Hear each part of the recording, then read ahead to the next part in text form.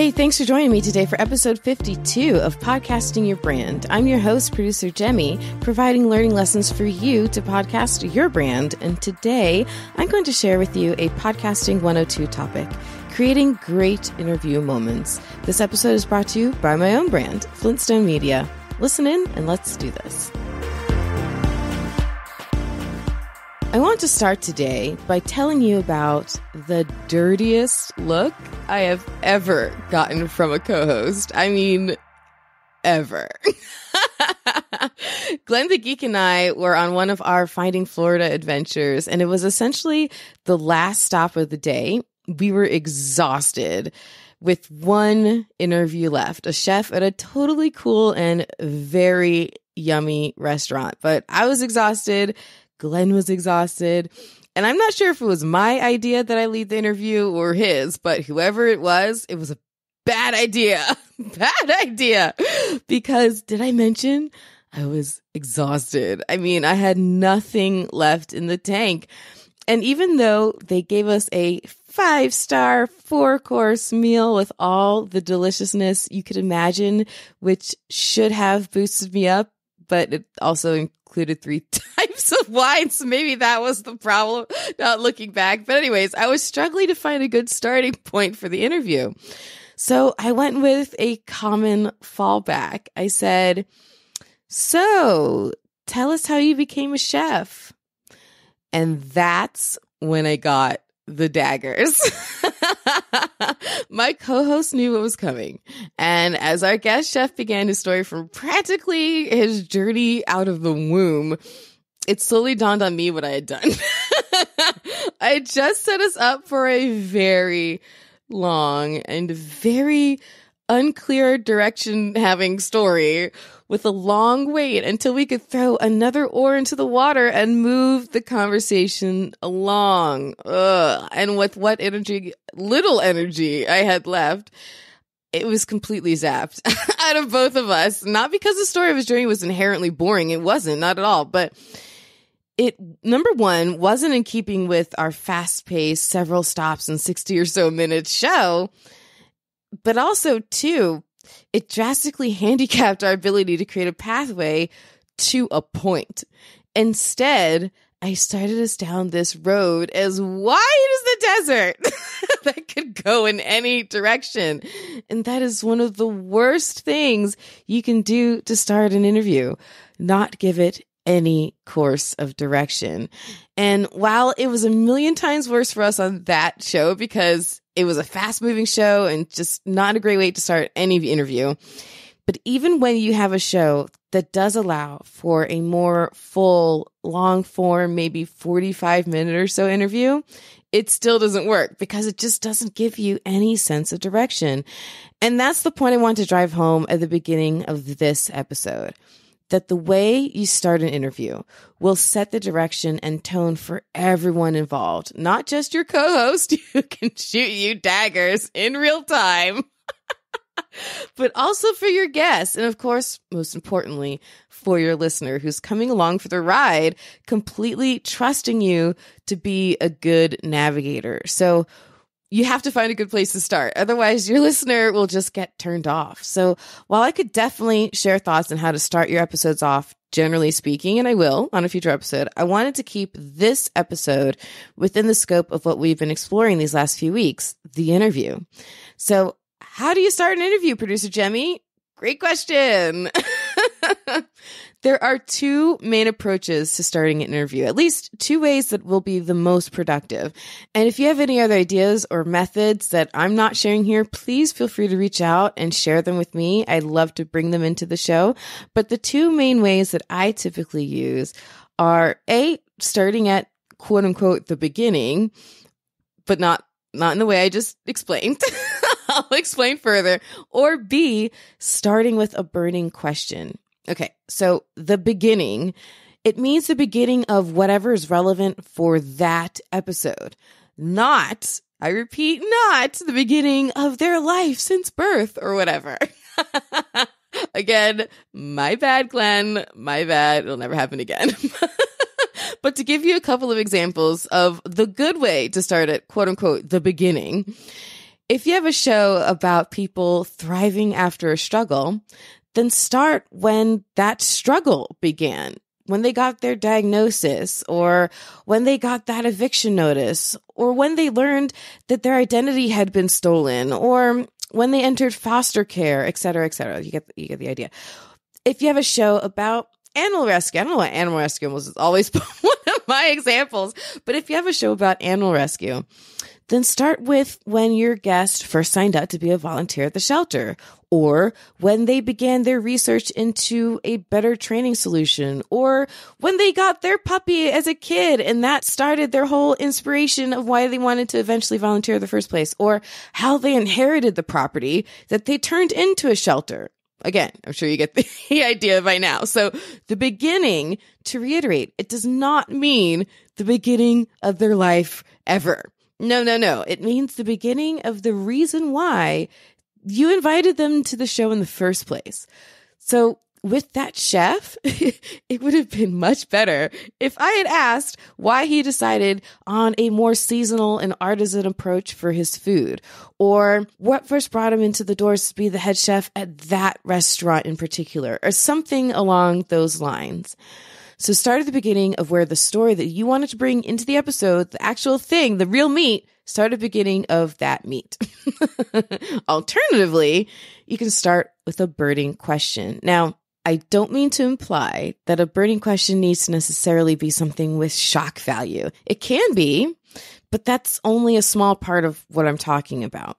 Think of a burning question as something relating to a flashpoint in a person's life, something life-altering or impactful or unexpected or similar.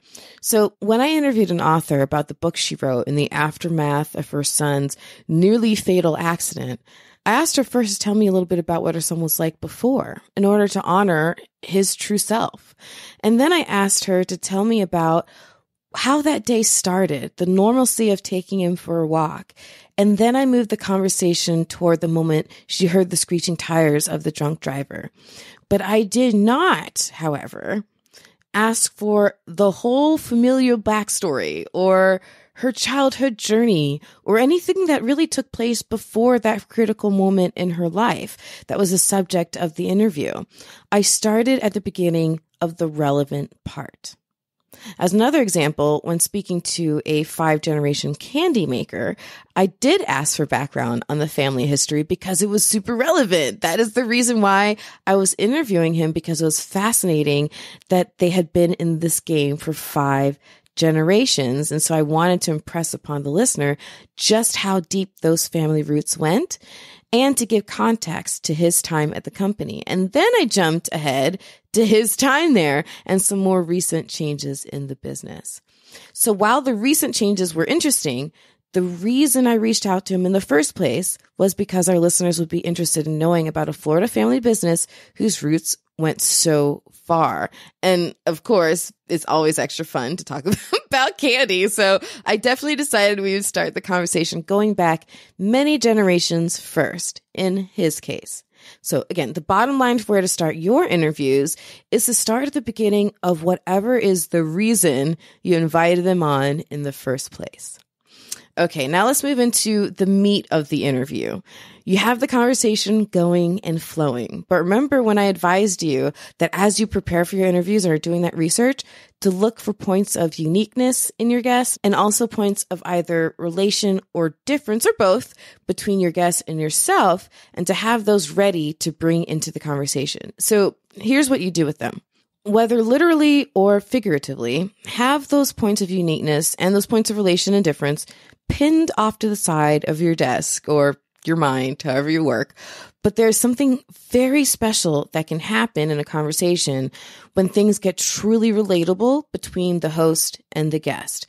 Those moments are primed to elicit emotion, to make your listener laugh or cry or squirm or hold and catch their breath, or to rethink their entire existence. Okay, maybe not so much that last one, but a conversation that brings out emotion is often the best kind of conversation. So hopefully in your prep, you were able to recognize and anticipate those compelling moments that may come up. Now, on episode 50, I shared my Miss Watermelon story, and that was definitely one that I had pinned off to the side of the conversation, hoping that I would find a good place to bring it in and that I would get a good laugh, and it worked.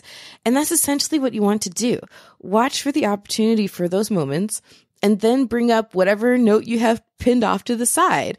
And it takes practice to be both present enough to notice when those opportunities come up and to be able to be mindful of that list of potential moments that you have, and then to be able to artfully bring it into the conversation. It does take practice, but it's definitely worth learning how to do it because it's awesome creating those moments when you can pull it off.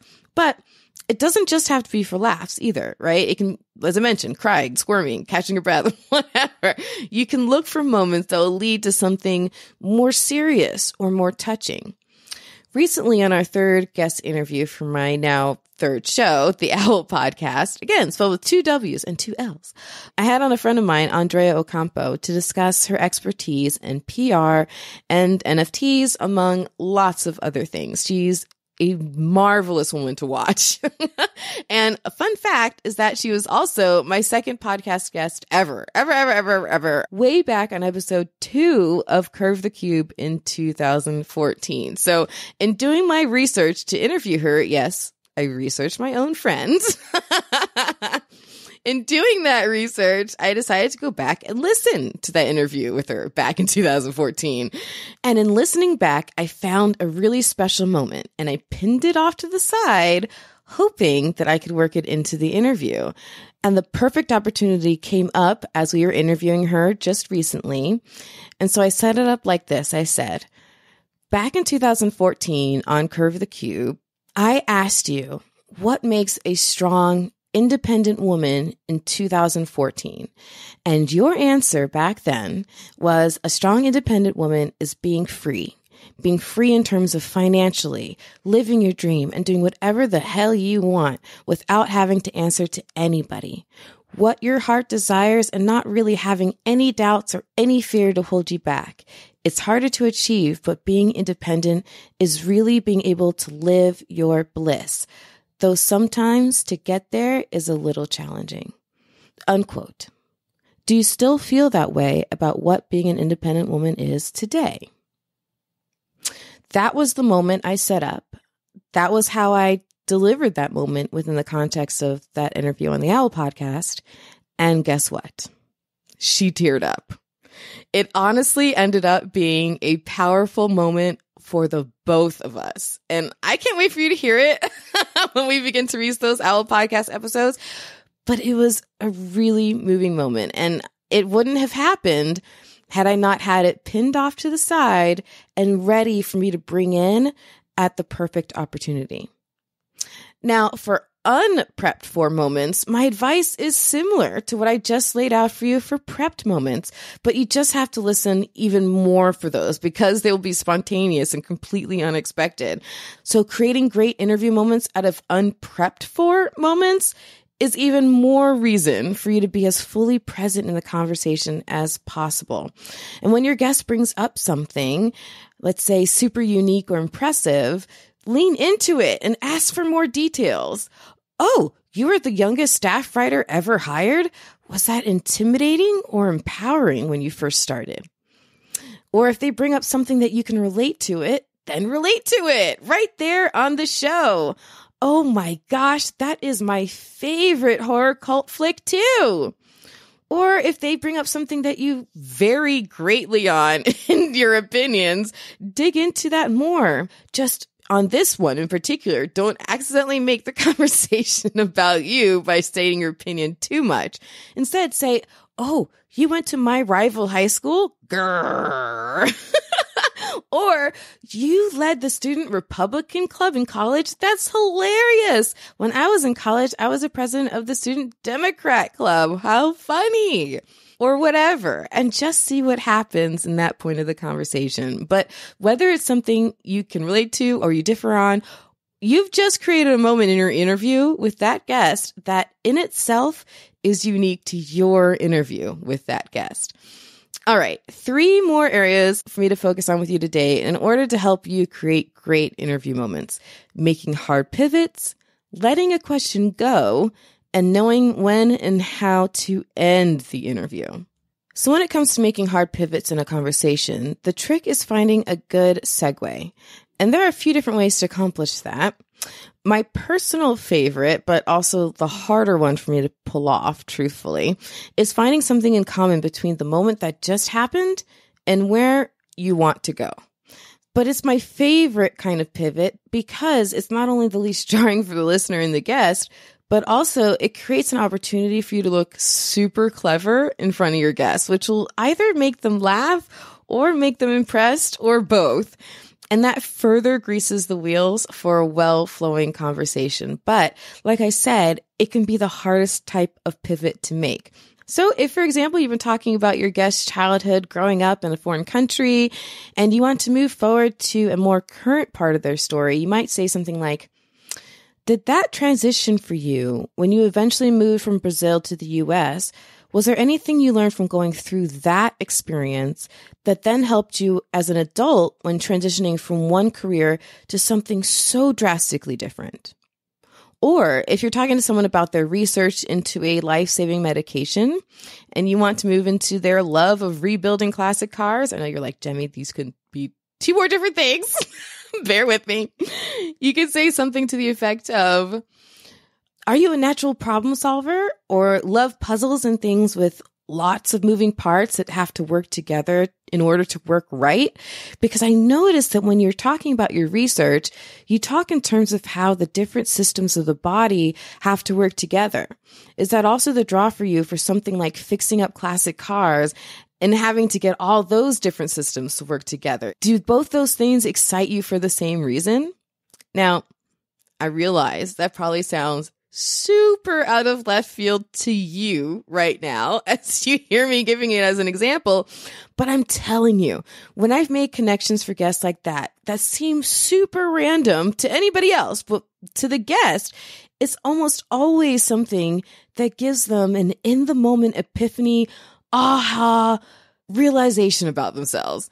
And you almost can't beat that on an episode. It's really cool when I can make that happen, when I can link 2 moments or aspects of a person's life that they never themselves really thought of as being connected before, but voila! You've created a fantastic and possibly very moving moment with your guest on the show. And now you can talk freely about that second area of conversation because you successfully transitioned into it. And the other approaches to making hard pivots are the more traditional shifts. So there's the total pivot when you just want to transition into something. So you might say, I'll next want to focus on ... And in fact, you've heard me do something similar on this show, but for a different reason. When the episode I have coming up for you the following week has nothing to do with the episode you're currently listening to, I'll say something like, well, on the next episode, I'm going to switch gears and turn our focus to ... Then there's also the choice of saving something that you want to make a hard pivot to for the end. You can say, before we wrap up, there's one more thing I wanted to ask you about. And finally, you may want to make a hard pivot when referencing a moment from earlier in the conversation that you want to circle back to. This may have been a moment of relation or some other interest that came up for you at some point early in the conversation, but there just wasn't a good opportunity or opening for this other question or this other thought that you had at that moment, but a better moment presented itself later. And so when the moment does present itself again, you can say something like, now, you've mentioned something like that before, and I wanted to get back to it because I thought it was really, really interesting. Or you can say something like, when you were speaking earlier about thus and such, you had a similar hesitation in your voice that I noticed, and I wanted to ask you about that. So you can use a hard pivot to revisit an earlier part of the conversation when a question came up, but it just wasn't the right time. And that brings me to my second to last area of discussion for today. Letting a question go. I mean, in the moment, if you can make a pivot back to it, go right ahead. Knock yourself out. Do it. But ultimately, you just really need to be honest with yourself as to whether the opportunity for that question has just simply passed. would it be more beneficial for your listener if you tried to shoehorn it in, or would it make things feel really awkward and clunky, or even cause the conversation to grind to a screeching halt because the moment has so passed that asking your question would now be off-putting? There's no clear-cut answer. It's so case by case, but with practice, you'll be able to process those decisions in the moment more and more fluidly, especially because as each time those decisions are made, you'll see what reaction you get, and that'll influence your decision-making in those moments with each future guest. As another option to circling back at any future point in the conversation when you can make it happen, alternatively, you can mention a dangling question in the closing wrap-up of your episode. So if you did let a question go and you do a wrap-up, and if you think that it was a question that your audience may wonder why you didn't ask it, and now it's just hanging out there for your listener like a stinky fart and da-da-da-da. In the closing wrap-up of your show, again, if you do one, then you can say to your listener something like, I really wanted to dive deeper into what my guest mentioned about her dad, but the moment passed and I couldn't find a good time to bring it up again. It would have felt super weird, but man, do I wish I knew what had happened there. Then end with a tease. But that just gives me a reason to have her back on again on a future episode, and I will definitely be asking her that question. So don't stress too much about it is my point, right? Remember that if you had a question and you just couldn't work it in, don't worry about it. And unless you really feel like it is hanging out there like a fart, you need to address it in the close, just let it go. Keep in mind that no one knows what wasn't in the episode. No one knows what questions you thought to ask and wanted to ask, but you didn't get to. So don't put too much stress on yourself to get every question in, or judgment on yourself when you don't. A friend of mine named Bruce, who is the host of the Fittest Fat Kid, a podcast that he had me on as a guest for a few months back, he did a marvelous job of putting a pin in a question, doing some decision-making in his head during the course of the conversation as to whether or not he should bring it back up, he should circle back to it, because when the topic first came up, it just wasn't the right time for him to ask a deeper question about it. And I was in the middle of a part of my story, so he had to just kind of let it go. But then he did find a good time to circle back to it, and it was done so delicately and so artfully. It really stood out as a great interview moment from a time when I was a guest. So, of course, I'll put a link in the show notes for you to that episode so you can check out his interview of me and how he revisited a question. And when you hear it, you'll know exactly it's the moment I'm referencing. All right. And last but not least, you also need to know when and how to end the interview. We have all been at a party or a business event or something like that and are having a conversation with someone you don't know very well. Maybe it's even the first time you've met them, and there's a point in the conversation when you just feel like it's over. It's time to hopscotch to another hapless soul at that mixer, and you start planning whatever line you're going to use for your escape. Oh, I see my friend over there from college. I better go say hi. Or, well, I'm pretty thirsty. I'm going to go grab a drink. Or, oh my God, my ex is here. Gotta go. Whatever it is, you have that feeling when you know the conversation is done, all that it's going to do or is supposed to do. And then you have to tap into a skill to gracefully exit that conversation. We've all done it. Guess what? It's the same feeling for realizing and then ending an interview. Remember, an interview is just a conversation after all, so you've done this before and you can do it again. But pro tip, when you're prepping for your guest interviews, think about what discovery you're looking to make or what answer you're looking to find. In other words, what you're trying to accomplish with that interview. Really think about what point you're trying to get to. Then, as you're prepping, imagine coming to that point in the conversation and jot down a few options for your future self for good ways to end the interview. You might say, Well, I think the most incredible part of your journey is just how much, when you really look back at it, it was influenced so much by your childhood dreams. And it's been wonderful to unpack that with you today. Or, well, if there's one clear bottom line for my listener to take away from this conversation today, I think that was it. You've been a fantastic guest. Think about those things as part of your prep routine. What's the objective of your interview? And what might be a way to end it? Then, when you find that your objective has been met, the lesson has been learned, or the story has been told, or whatever, it's time to end the interview. Then, as I mentioned on the previous episode, give them that opportunity to self-promote and to share how people can connect with them, or get in touch with them, or get their services, or whatever, and then thank them for joining you and say goodbye. Easy peasy. And here's a good time to actually mention a golden rule of podcasting. Do not drag on an interview for time. You will lose your listeners.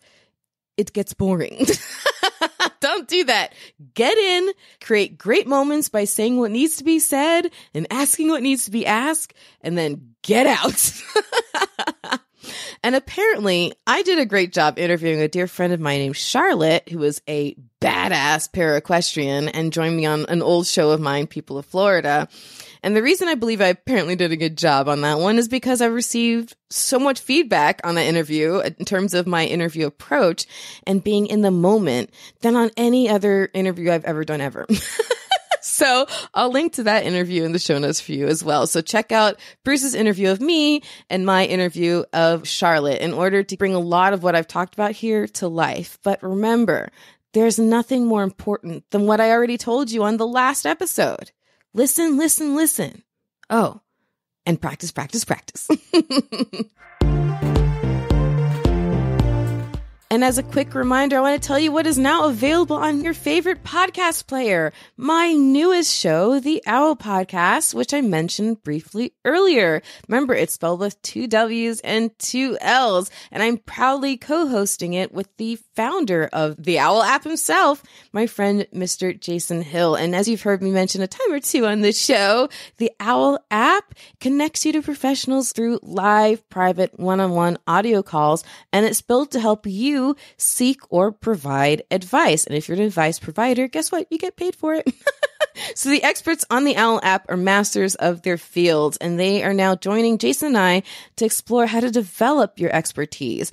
They'll define being an expert in what they do and give you those tools so you can further define and go after becoming the expert you want to be.